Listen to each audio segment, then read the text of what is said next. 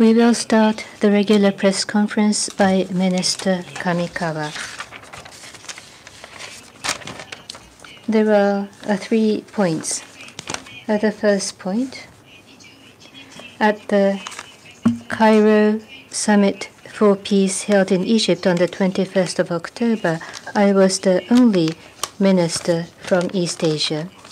Regarding the Israeli-Palestine situation that is escalating moment by moment, I unequivocally condemned the terrorist attacks by Hamas and others and clearly stated Japan's positions on how important the followings are: immediate release of hostages, seeking the safety of civilians, all the parties to act based on international law, and third, calming down the situation as soon as possible.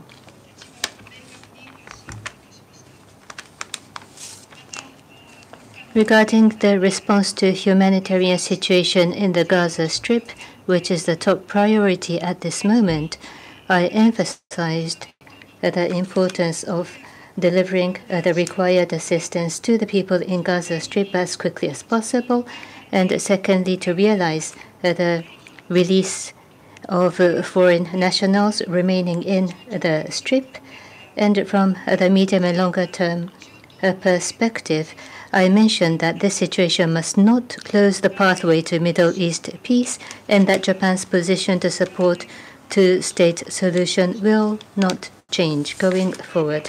In addition, I had bilaterals with President El-Sisi of Egypt, President Abbas of Palestine, Foreign Secretary Cleverly of UK, Foreign Minister Colonna of France, Foreign Minister Joly of Canada, and others, and agreed on the importance of calming down the situation and agreed to closely communicate towards the improvement of the humanitarian situation. At the conference, I have strongly and keenly felt how the Israeli-Palestine situation is a matter of emergency for respective countries and the global community. Based on the discussions of this conference, Japan will continue to work carefully as required. And the second point is, in response to the deterioration of humanitarian situation in Palestine and the Gaza Strip, on the 17th at the press conference, I myself announced our position to provide emergency humanitarian assistance. At today's cabinet discussion, I made a comment about $10 million of emergency grant aid. In particular, through UNRWA, there will be $7 million, and through the International Red Cross, $3 million of support shall be provided for areas including food, water, medicine, and others. At the Cairo Summit for Peace held on the 21st, as I discussed, the top priority at this moment is to deliver the required assistance to the people in the Gaza Strip as quickly as possible, while working together with international organizations in relevant countries. We will offer assistance in accordance with the needs on the ground in a timely manner, and we will proactively call on the relevant parties. The third point, today, taking the opportunity of ASEAN Secretary General Kao Kim-hon visiting Japan, to indicate the number of days until the commemorative summit meeting in December to mark the 50th year of ASEAN-Japan friendship and cooperation, we have conducted a lighting ceremony for the countdown board. 53 days are remaining until the commemorative summit meeting. At the meeting, in order to jointly set out a new vision for cooperation between Japan and ASEAN, we would like to continue close cooperation with the ASEAN countries and the ASEAN Secretariat. Thank you. If you wish to ask a question, please raise your hand. If you are invited, come forward to the microphone, ask your question, and please tell us your name and affiliation. Matsuyama-san, Asahi Shimbun.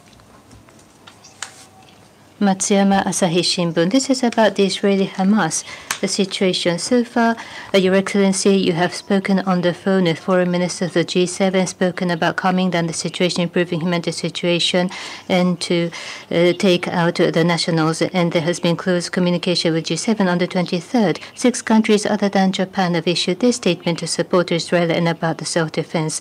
What is your take of Japan about the 6 countries in the statement? And as Israelis' counterattack becomes more intense, do you think this statement is appropriate, which emphasizes self-defense of Israel? The Western countries are criticized as pro-Israel, and you mentioned that Japan continues to support two-state solution. Within the Middle East, how do you intend to execute a balanced diplomacy in the Middle East? First point of your question, which is about the joint statement. Traditionally, within the global community, there has been multiple frameworks, discussions, or statement of positions regarding the Middle East issue, and as part of that, the statement has been issued by parties other than the G7. In this way, depending on the situations of the time or depending on each country's situations, cooperations and coordinations have been executed in various formats. The second point, the assessment about the leader statement.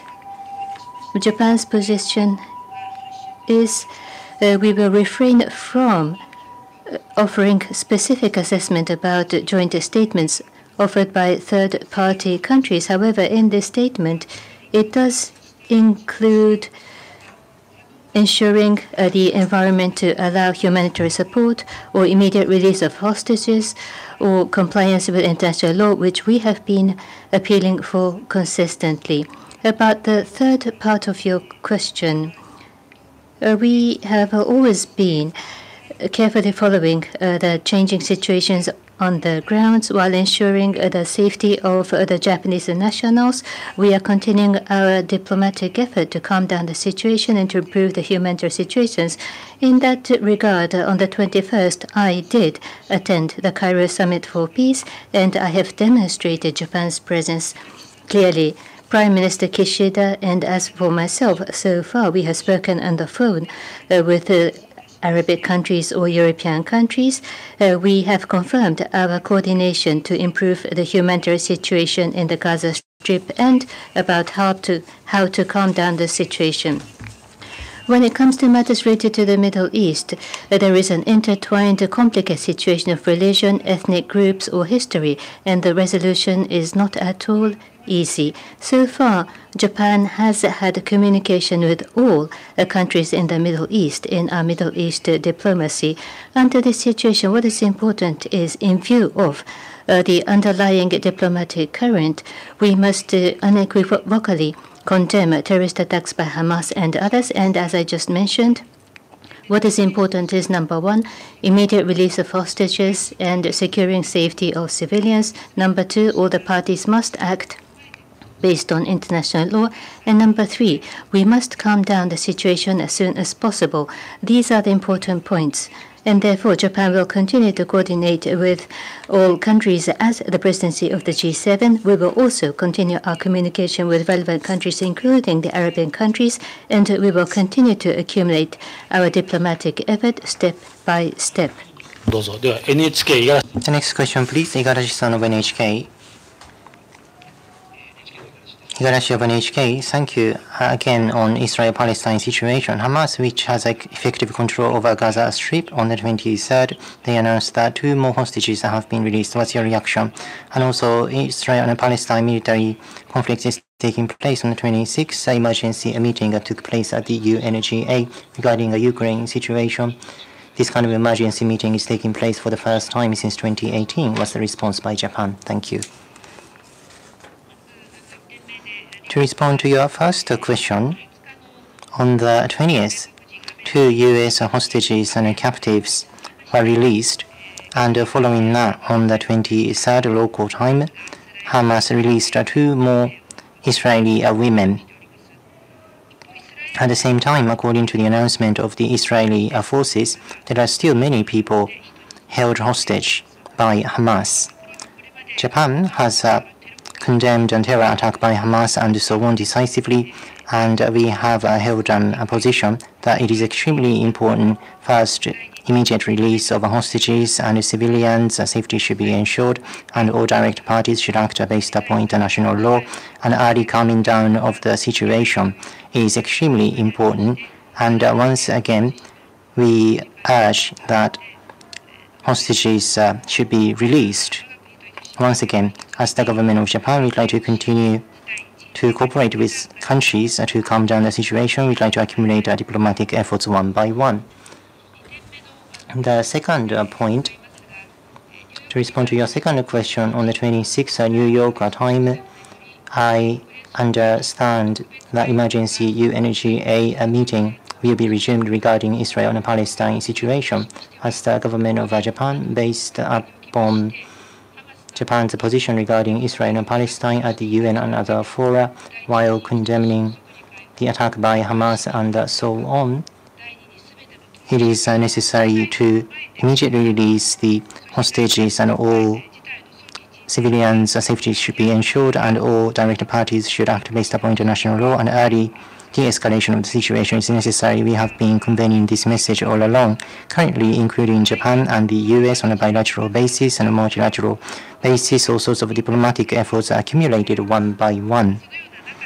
Against this backdrop, countries getting together at this UNGA forum at the emergency meeting, this will be a very important occasion. I hope that this meeting will calm down the situation, and as the government of Japan, we'd like to make proactive efforts. Thank you. Pan Orient News, Mr. Azhari. Pan Orient News. According to Syrian official and other media reports, Israel has committed a terrorist and criminal bombing attack on the two main civilian airports in Syria that led to casualty of civilians, according to the reports. And the two airports were in Aleppo and Damascus, the capital, were destroyed and they were out of service as of now. Would Japan condemn this Israeli terrorist and criminal attack on this civilian airport and on a sovereign state? Thank you.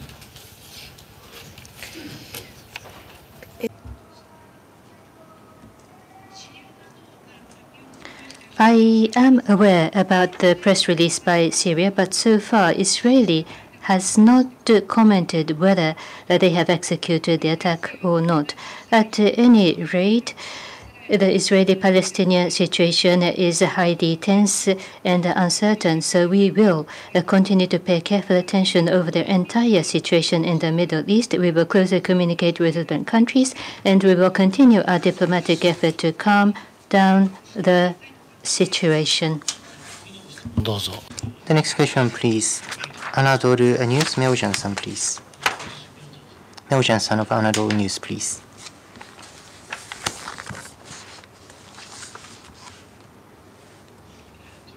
News agency. This is Furkan.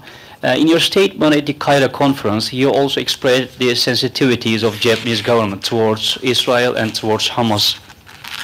Of course, we do not take sides in a war in which civilians are killed in both sides. In its statements, the Japanese government condemns the parties to the crisis. In the statements, the Japanese government condemns the attacks on civilians by Hamas and others, and similar expressions are used. The Japanese government condemns Hamas, which attacks Israeli civilians, is directly condemned, but the Japanese government doesn't condemn the Israeli army, which attacks Palestinian civilians. So what do you think about that? Thank you.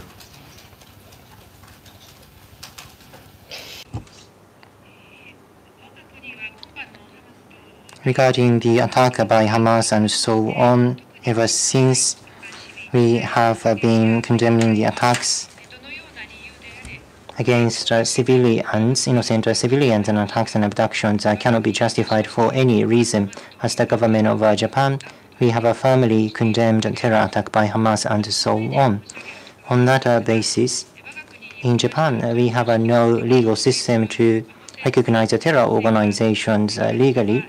But in 2003, on the 30th of September the 30th, 2003, based upon the cabinet understanding, we have made Hamas subject to asset freeze and so on, which is a measure against terrorists. Next, Iwata-san, Yomiuri Shimbun newspaper. Yoda, Yomiuri Shimbun. This is about the ambassador personal affair. The cabinet decision has been made that China, Russia, the new ambassadors have been decided. Can you tell us the reason?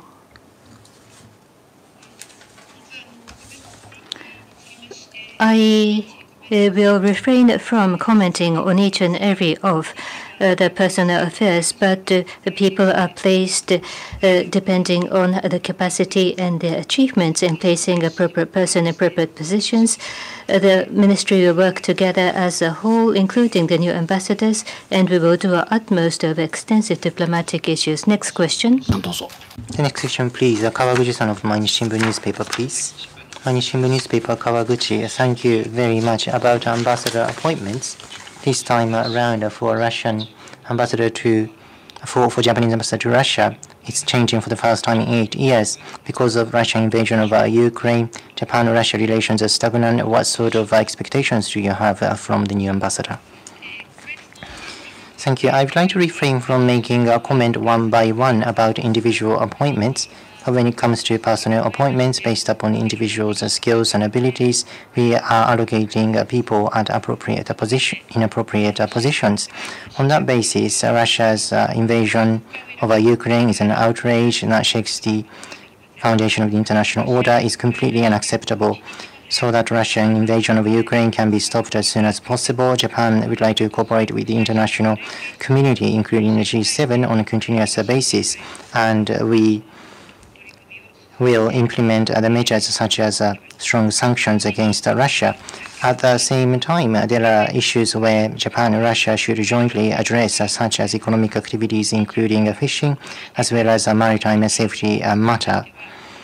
From the viewpoint of what will serve Japan's national interests in the overall diplomacy of Japan, we will make appropriate responses. Regarding the Northern Territories issue, we will maintain a policy of solving territorial issue and concluding a peace treaty. Thank you. Indonesia. This will be the last question. Mr. Sushiro, Indonesia Tribune. Good morning. Thank you for the opportunity. Ambassador Kanasugi, who is expected to become the ambassador of China, and the new new ambassador to Indonesia, it seems that it has been decided. So can you discuss about this aspect? And if possible, I would like to interview the new ambassador before he goes to the country.